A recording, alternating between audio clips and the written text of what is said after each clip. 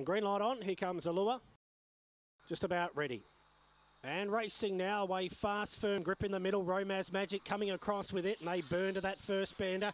Getting in behind them, third, Freeway Magic coming across from out wide, Better Be West. And then Ali May as they work into the back from Zipping Darcy. The last one is Schizo down the back. And up on the inside, firm grip, trying to get to the lead now with Romaz Magic.